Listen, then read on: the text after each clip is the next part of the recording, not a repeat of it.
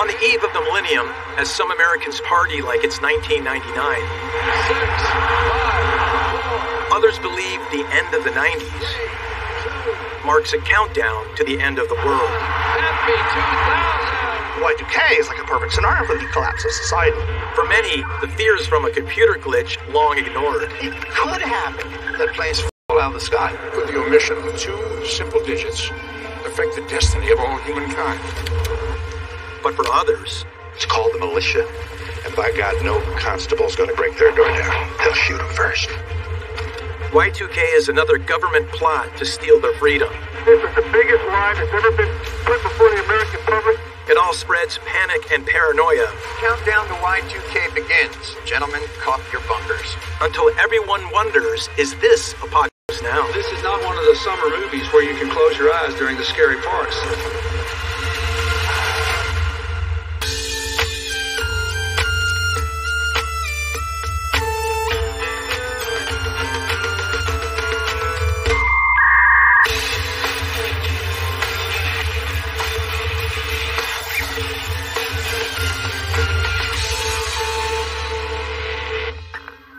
Randy Weaver brought his family to the top of his mountain 9 years ago because he wanted to be left alone. Now a force of 200 police, federal agents, and the National Guard have surrounded the house. Early in the 1990s, the ATF and other federal officers attempt to execute a warrant on anti-government survivalist Randy Weaver over an outstanding weapons charge. It leads to an 11-day standoff in Ruby Ridge, Idaho. Weaver is wanted on charges of selling 2 illegal sawed-off shotguns to a federal informer. When the smoke clears, Weaver's wife, their 14-year-old son, and a U.S. Marshal are dead, leaving anti-government anger simmering among his supporters. Gonna burn in hell, you'll never get. Your own son, be proud of yourself. Awful voices. Weaver's charged with murder, conspiracy, and some lesser crimes, but because the FBI and ATF failed to identify themselves as law enforcement, celebrity defense lawyer Gary Spence successfully argues self-defense. We have to stick with our rights, and we have to fight for them. And if we fight for them, people can hear us. The verdict legitimizes the anti-government hate at the core of a growing movement of militant extremists across the country. It was very easy for right-wing extremists to imagine that the federal government was willing to go after anybody that it disagreed with and use lethal force in doing that. And soon that fear and paranoia will morph a legitimate worldwide technological crisis is Y2K, a computer anomaly experts say could unleash global Armageddon. They had proclaimed the world's going to end tomorrow. This was doomsday. People worried about technical failures. My name is Francine Wainuma. I'm a freelance writer, and I wrote a piece for Time.com about the 20-year anniversary of Y2K. There was a lot of fears about power grids, our broader sort of infrastructure. And nuclear power plants may cease to generate the electricity we need. It's the kind of tricky international problem most people looked at government to solve. But in the 90s, America's burgeoning militia movement sees a trap and is arming itself in preparation of a government clampdown. The far right was on their guard. 5, 4, 3, 2, But Y2K didn't have to be a crisis at all. Because this Canadian had been warning everyone about this moment for 20 years. Before Y2K, I was a nobody. I was a computer operator. I fed paper into an IBM printer. And then in 1979, I noticed the problem. I'm Peter Diager, and I'm not only the Paul Revere of Y2K, I was also the gloom and doomster. Back in the 1960s, 1970s, at the beginning of the day, when you started up a computer, so there was no place for the computer to get the date and the time, because the internet didn't exist. So you had to enter it in. Tell me what the year is, and you type in 2 digits. 7, 9. All these programs were written, in the 50s or 60s. And data was expensive, and so they shortened the year to 2 digits.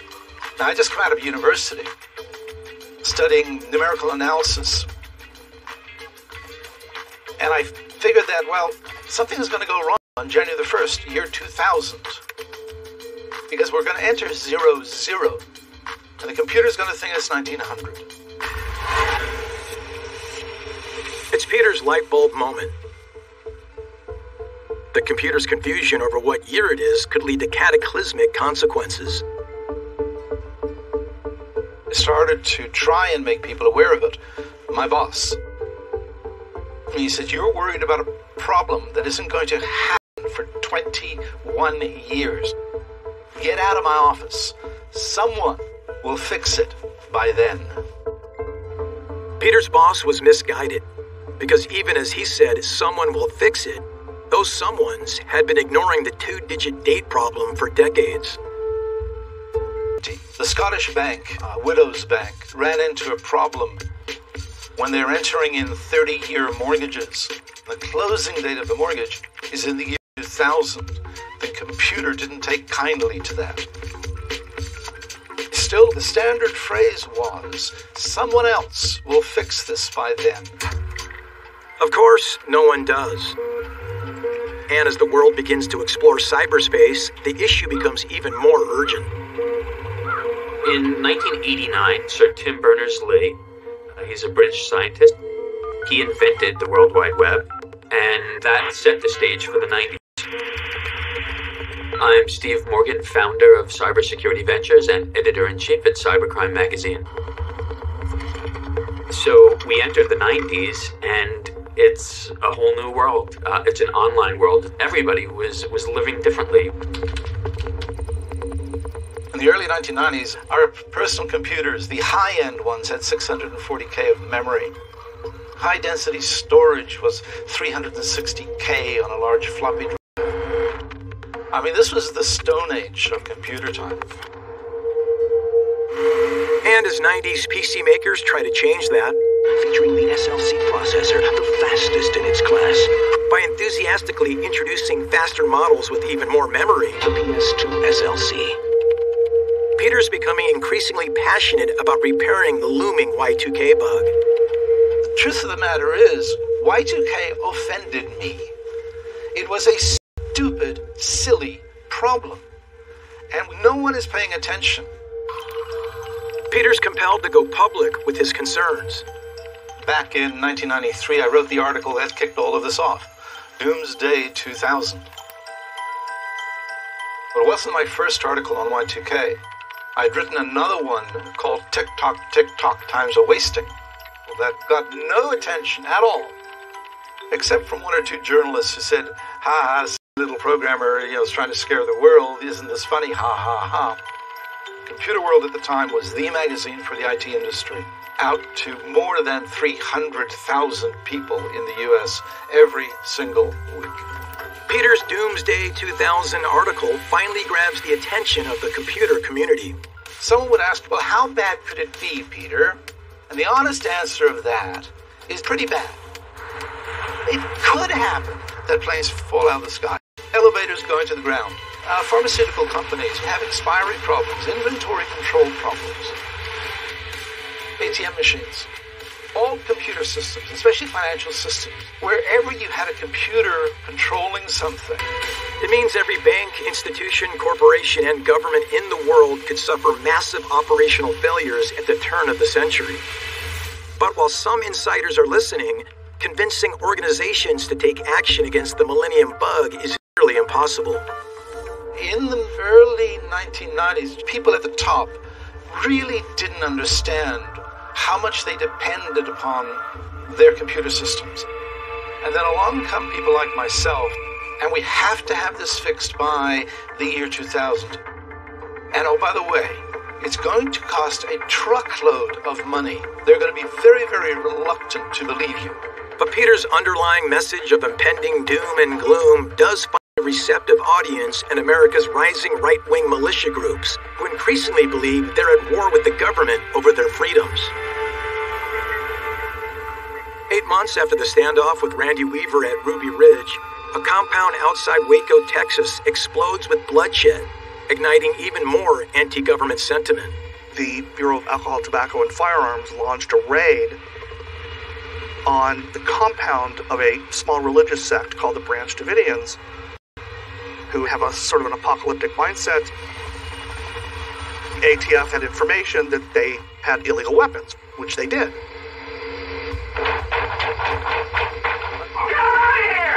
Calm down. Let me tell you what they're doing. Ceasefire, they're ceasefire. They want to move their injured troops out of there. 4 agents are killed. A number of Davidians are killed or wounded. This precipitates a 51-day standoff. I'm Mark Pitkovich, and I'm a senior research fellow with the Anti-Defamation League Center on Extremism. The FBI comes in and takes over, and they basically try to force an end to the standoff, which goes horribly awry. The Davidians start setting fires on the compound. Large numbers of them are burned to death. Along with their leader, David Koresh, 76 brand Davidians die in the siege. America was shocked. Both the ATF and the FBI come under considerable criticism, but especially it agitated the far right. In Ruby Ridge, Idaho in 1992 and Waco, Texas in 1993, federal agents killed multiple people, including children. Both those incidents really riled up the extreme right and in fact helped generate a whole new extremist movement in the United States, the militia movement. And soon followers of America's militia movement will commit previously unthinkable acts to further their anti-government agenda. That was a big wake-up call to people in the United States. In the mid-90s, Peter DeJager and a group of computer programmers are attempting and failing to save the world's computers from the Millennium Bug. As I continued to beat the drum, I became known as the Paul Revere of Y2K, or the doomsayer, or the fearmonger, however you want to phrase it. I was that guy. That was difficult and that was frustrating. While Peter and others struggle to be heard, another more sinister group with their own end-of-the-world concerns is making its mark. Sparked by anti-government standoffs at both Ruby Ridge and Waco, America's militia movement is expanding. The first militia group emerges beginning in '94 with the Militia of Montana, and numerous other groups start popping up all around the country within the next few months. The militia movement believed that the rest of the world was essentially controlled by a global, tyrannical, socialist one-world government. They call it the New World Order. They believed our own government was actually collaborating with the New World Order to slowly strip us of our rights and freedoms, starting with our right to keep and bear arms. Because once we're rendered defenseless, we too will be absorbed, essentially as slaves, into the New World Order. And that is what Americans have to fight against. The militia movement's fear of a New World Order becomes a rallying cry for many right-wing Americans. God bless America and death to the New World Order! Their distrust is fueled by Bill Clinton, who signs the federal assault weapons ban into law in 1994, providing more ammunition for the militia movement's rage. The people of the United States must keep their arms. It's the only way to stop tyranny. It grew remarkably rapidly and spread across the whole country, and it brought in a bunch of new blood to the far right, a bunch of newly radicalized people. It felt like the Lord is saying, this is the army of the Lord in the United States for this moment. The members see themselves as patriots. Like the American revolutionaries in the 1770s who took up arms against the tyrannical British, modern Americans would have to take up arms against their own government and against the New World Order. As PCs connect people in cyberspace, militia organizers use online bulletin board systems and chat rooms to recruit new members. Meanwhile, Canadian Peter DeJager, working out of his basement in Brampton, Ontario, uses the same resources to warn the world about a problem that's about to earn its catchy name. The term Y2K came out of a shorthand used in a chat room. Y2K sort of has this ring to it of, nothing else. Despite its easy-to-remember name, convincing folks to spend time and money to fix Y2K is a hard sell. People are reluctant to listen to bad news. They go, is it working now? Yes. Is it fine? Yes. Then don't waste any money on that. We have other stuff to do. While Peter agonizes over the government doing too little, The 90s militia movement continues to sign up members by arguing the government is doing too much. The movement grows to an estimated 60,000 members nationwide. Aided by anti-government propaganda passed around at gun shows, including the infamous videotape Waco, The Big Lie. Produced by attorney Linda Thompson, the documentary helped sow the seeds of a catastrophe in the mind of a young Gulf War veteran. On property they called the Mount Carmel Center. Timmy McVeigh was an anti-government extremist, but what triggered him was the standoff at Waco. He actually drove his pickup truck to the side of the standoff to give away or sell extremist bumper stickers and other paraphernalia. And after the end of the standoff, he obsesses over Waco conspiracy theories, and in particular the conspiracy videotape on Waco by Linda Thompson, who became one of the pioneers of the militia movement. The ATF has... Thompson claimed in The Big Lie that the Branch Davidians didn't start the fire that killed 76 people. It was a false flag operation where government agents framed the members of the apocalyptic cult. Now they're finishing off the job right now. They're destroying the crime scene. America, this is the biggest lie that's ever been put before the American public, ever. And Timothy McVeigh watched it over and over again and, became outraged at the federal government and, eventually got the idea that he wanted to attack it. And on the second anniversary of what extremists call the Waco Massacre. Here, tanks methodically push what remains of the house and evidence into the fire. Timothy McVeigh, along with Army buddy Terry Nichols, execute their monstrous plan. The Oklahoma City bombing, which happened on April 19th, 1995, was a huge fertilizer bomb in a truck. Tim McVeigh drives it to the Muro Federal Building and sets it off.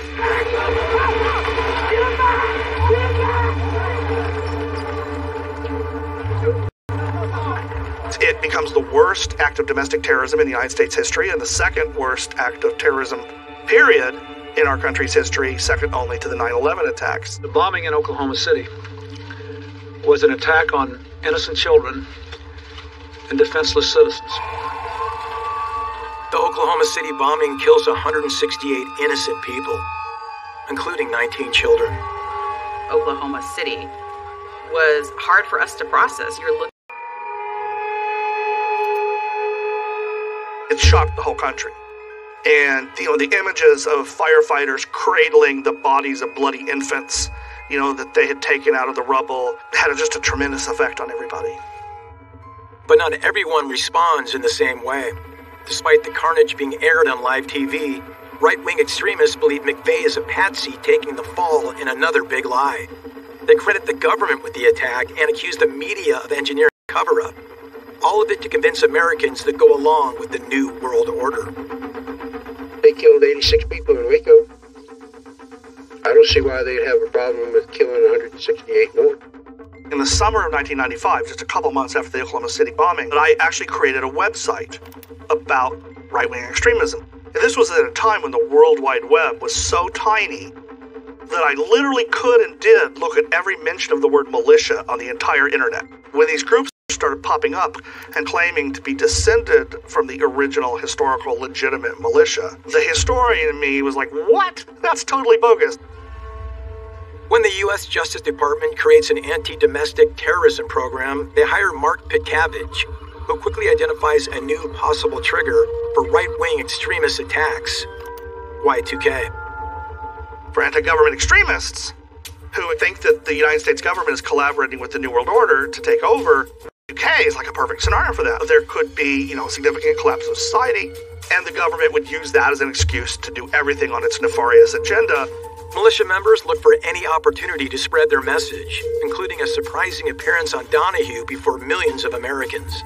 You think that the feds are coming, they're going to suspend the Constitution, they're going to take your guns away. Not because of my gun, I'm simply going to let them have it. You pull the trigger on a federal agent coming up to your place? I will. A man home is his castle. If I have to die proving that, so be it. Concerned that confusion over Y2K will be the catalyst for more extremist violence, Congress calls a hearing to lay out the facts and invites the Paul Revere of Y2K, Peter DeYager. I was a nobody, Y2K person without portfolio. And then finally, governments were beginning to wake up. And I testified before the U.S. I testified in Australia. I did some work with Tony Blair and them over the UK. As international governments wake up to the perils of Y2K, so do media outlets around the world. Government is not a little behind, but way behind. Tremendously behind. The wake-up call is now. With pressure mounting on the U.S. government, the need arises for someone to lead the bureaucratic charge for Y2K. The question is who? Having spent 20 crises. So one night, the president called, so we talked about 10 or 15 minutes, and the next night, the vice president, Al Gore, called me, and I said, you know, if you get the Pope to call me tomorrow night, I might take this job. I'm John Koskinen. I was chair of the President's Council on Year 2000 conversion, responsible for coordinating the federal government's role in ultimately 170 countries around the world. So, needless to say, I signed up to take on the responsibility for Y2K. But is it too little, too late? With only 2 years until the year 2000, people fear Koskinen won't be able to avert disaster. We went from, this is silly, this is nonsense, to, oh my God, we're not going to have enough time to fix it.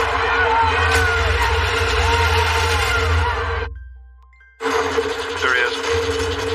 These things that you're talking about, you did them to Jerry. Jerry is very dangerous. By 1998, even as Hollywood turns right-wing conspiracy theories into a movie storyline, far-right talk radio hosts are claiming Y2K is a legitimate government plot.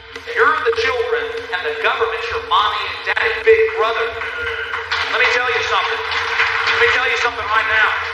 They're gonna do this. Y2K has a very significant impact on the far-right in the United States in the late 1990s. You had so many people who truly believed that these events were connected and part of something larger and more nefarious. I remember in the 90s driving around and seeing, the bumper stickers on the I love my country, but I fear my government. But behind the scenes, despite the potentially huge cost of failure and his exceptionally late start, John Koskinen's work as the new man in charge of Y2K is much more mundane than nefarious. The president gave me the job in an office and said, don't let the world stop. So I show up in the old executive office building, and I flip on the light switch, and it occurred to me, what happens on January 1st, 2000 if you flip the switch and there's no power? Stoplights don't work, phones don't work, criminals can run wild. So the art form was to get everybody who had a system worried enough to pay attention to it without panicking everybody who depended on those systems. Ultimately, Koskinen has to get tens of thousands of organizations to fix their systems by changing 2-digit dates to 4-digit dates and millions of lines of computer code. Social Security had 52 million lines of code. So there were thoughtful people who thought you're never going to get it done. It's impossible. With the Y2K clock counting down, Peter DeJager steps up his speaking engagements to help spread the word. The vibe was John the Baptist, a cartoonist for one of the newspapers over in the UK, drew a caricature of me in robes. Eyes always had clocks on them. When he's not on the road, Peter's focused on his burgeoning website traffic. We had an online mailing list, and at one point we had 80,000 subscribers. We used to get 400 or 500 emails to the mail list every single day. But this was me working out of my office in the basement, organizing this global communications network. Peter also teams up with John Koskinen to coordinate their efforts. One of my strategies was to talk to people to see what they knew. Peter DeJager was, to his great credit, one of the early warners about the risk of Y2K.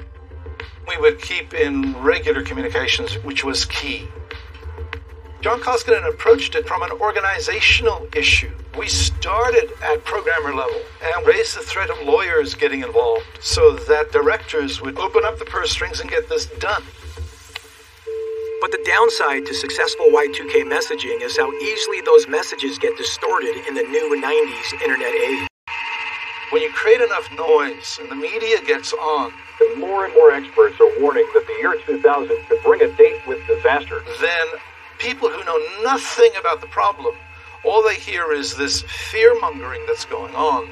And there was a tremendous amount of it. There won't be any elections in the year 2000. There will be a declaration of martial law. You must teach your children now to use a weapon and use it well. Many people on the far right become convinced that Y2K could cause the collapse of society. So, for example, for white supremacists, they are concerned about society collapsing and all the non-whites coming out of the cities into the countryside, and that this could start a race war. The far-right's fear of a collapse of society helps revive survivalism across America. We have about a year's supply of food here for Y2K. You have to stockpile food, weapons, survival goods, and gear.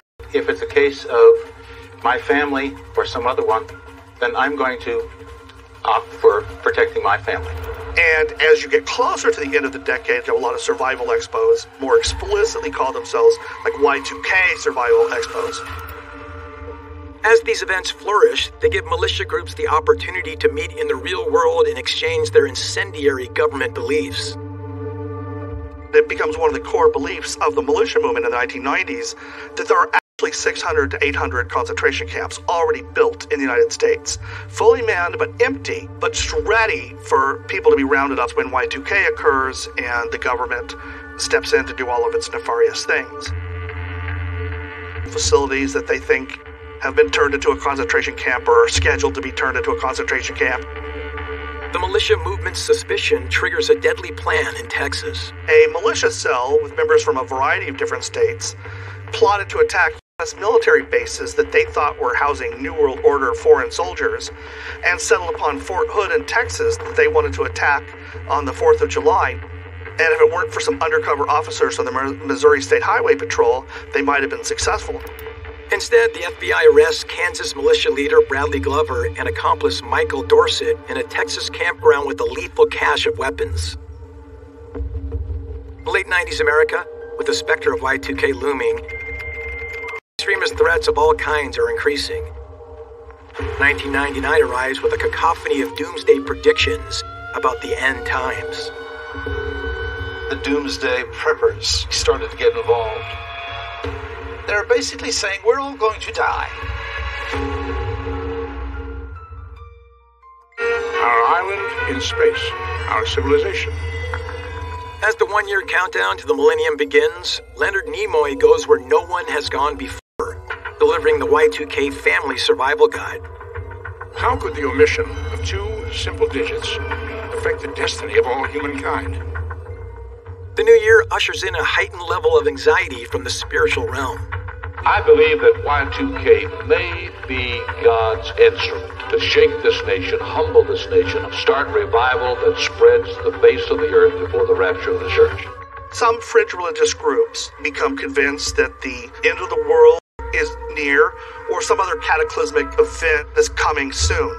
One such apocalyptic cult is Colorado's Concerned Christians, led by Monty Kim Miller, a former pharmaceutical executive. America is Satan's kingdom, counterfeiting the true earthly kingdom of God to come from Israel. Miller believes the U.S. president and the Antichrist are one and the same, and that Y2K will bring the second coming of Christ. He even moves his Concerned Christians to Jerusalem to prepare for it. In what form did God speak to you about this? He speaks through my mouth. Just months later, on January 3rd, 1999, police in Israel arrest and deport Miller and 13 other cult members. Police suspect they plan to carry out violent acts to bring about an apocalypse in the year 2000. While America's doomsday cults are stirring up trouble abroad, on U.S. soil, survivalism is on the rise. The number of patriots for profit, so to speak, really were huge. People trying to make a buck by selling you a year's supply of dried beans, by selling you 40,000 rounds of ammunition. They would have like these, except you're supposed to live in them, buried underground, fill it full of supplies and stuff. And we got a sale this Sunday, conveniently, just for you. Call now and order your ultimate Y2K survival kit. Y2K survivalist goods are in high demand across America. John Koskinen and Peter DeJager are forced to do damage control to stave off the public panic that could cause desperate runs on the nation's supply chain. Are you really confident that you are all ready? We're confident that the basic infrastructure of the United States is going to function effectively. I did more than 2,000 media interviews. Everywhere where there's a computer program, you are affected. The noise level got very, very high. I remember one conference where the speaker in front of me was actually telling the audience that nuclear weapons were going to launch. That there's a nuclear holocaust to happen. I got up and said, the speaker you just heard, that's absolute BS. It's nonsense. But end-of-the-world paranoia is reaching a fever pitch in mainstream media.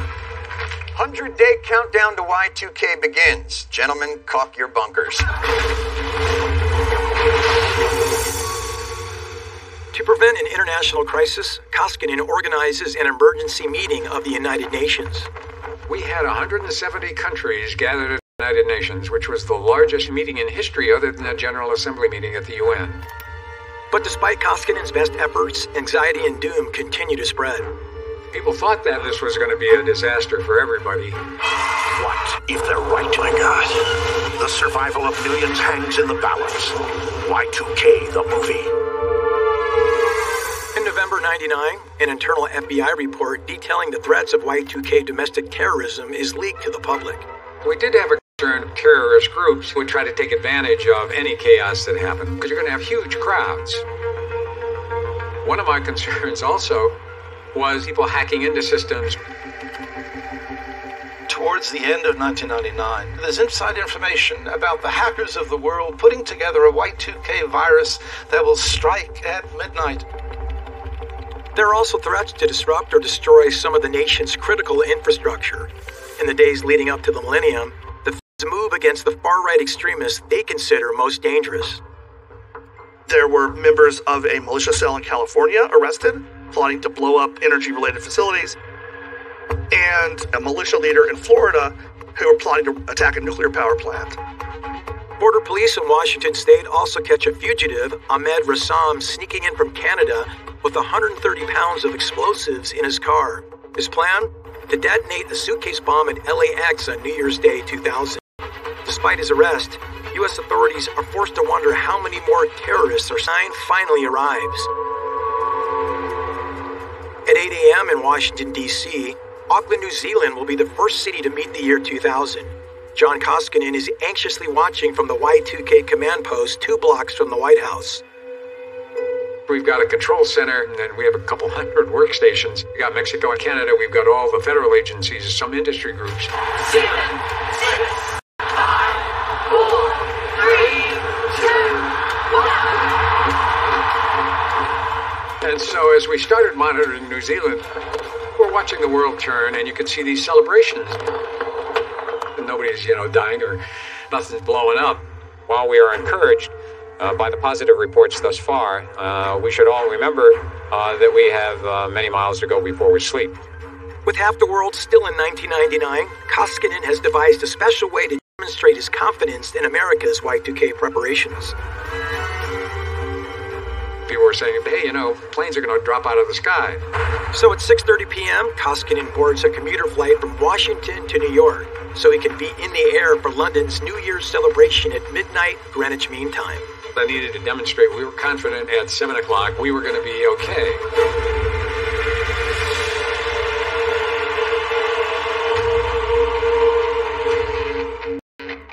While Mark Pitcavage is attending a New Year's house party, he's also on standby for ABC News, so he can respond in case there's a terrorist attack.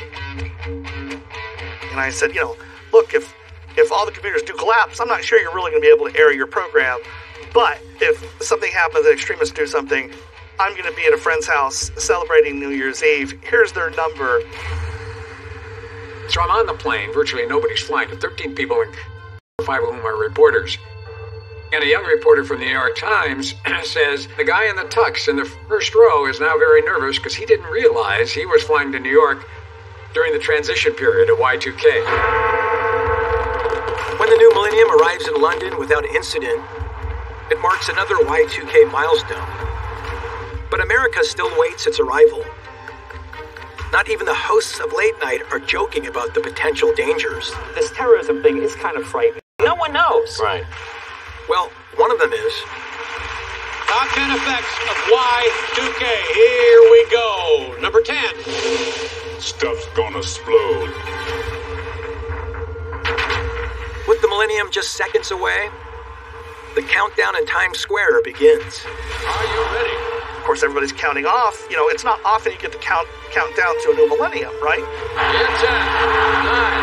8, 7. They were happened? Happy 2000! What a sight in New York City, bringing in the new millennium on Times Square.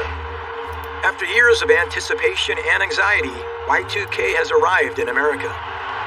It was 12:01 a.m. and the ball had dropped in New York, and the TVs were still on, and people were checking their microwave ovens, and they're checking their phones. All the phones work.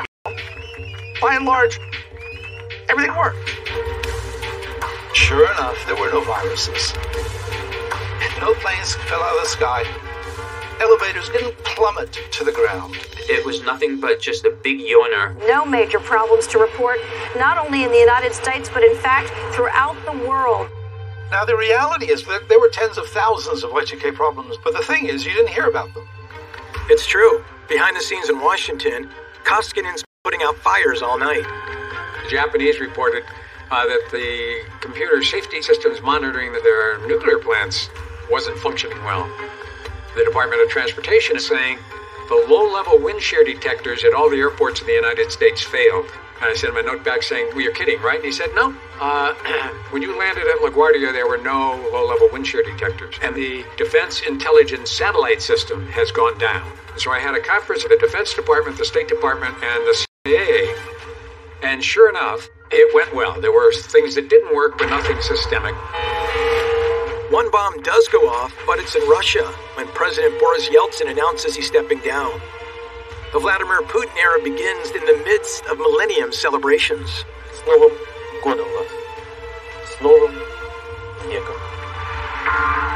Koskinen's been working 2 years to prevent a catastrophe in the U.S., but as they say, no good deed goes unpunished. It only took about 6 hours before the media began to be full of stories saying, well, that was a hoax. What a waste of money. Things couldn't be going more smoothly. So smoothly, some are even asking if all that preparing was necessary. So at midnight, I took a big cake up to the reporters. And Sam Donaldson of ABC was there, and he said, well, this is all a big waste of time.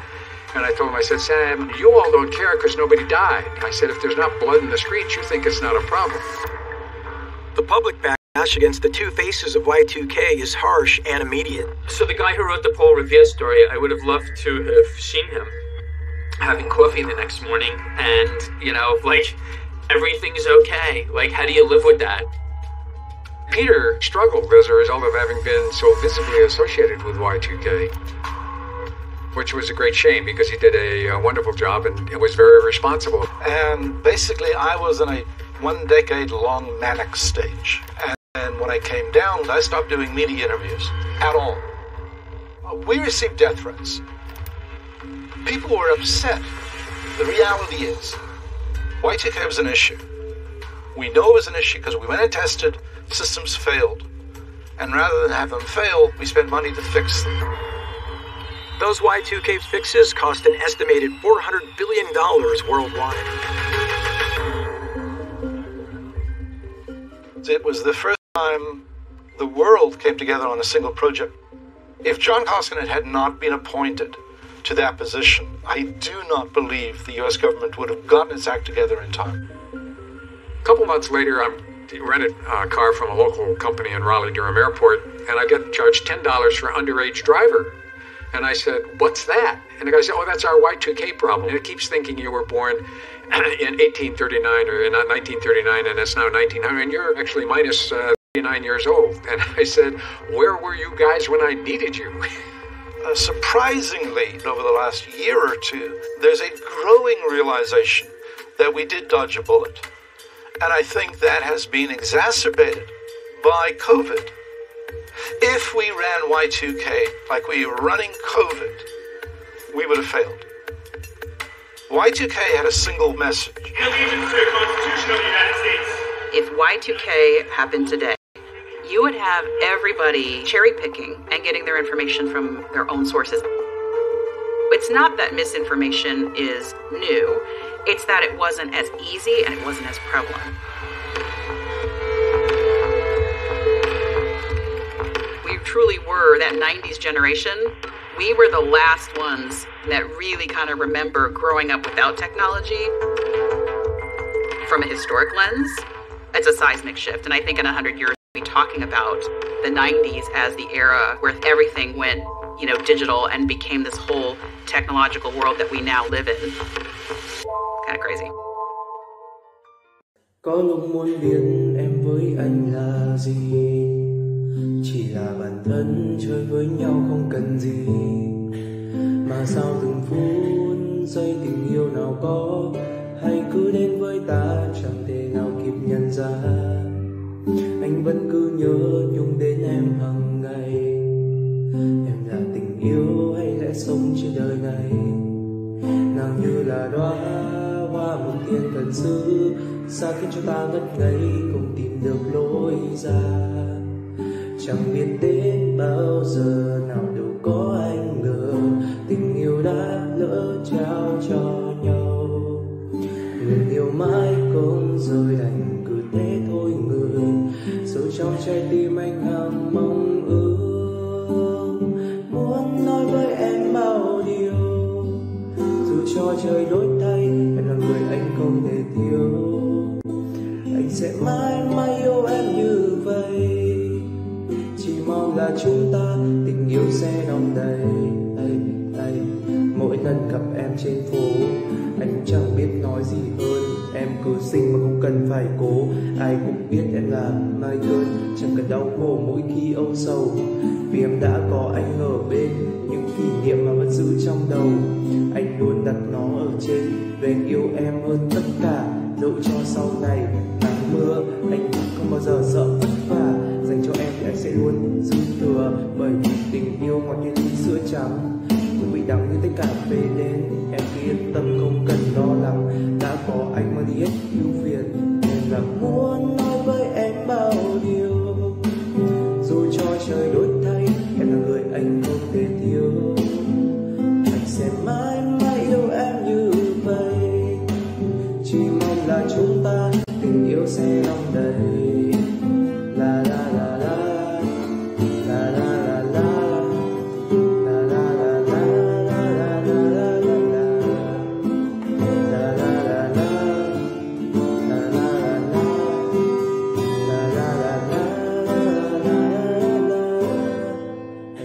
Và sau tất cả anh đã tự hỏi về tình cảm của chúng ta, bất chấp mọi thứ để đến với em, rồi cuối cùng anh đã có thể nghĩ em là đây như thế đó anh sẽ yêu thật lòng.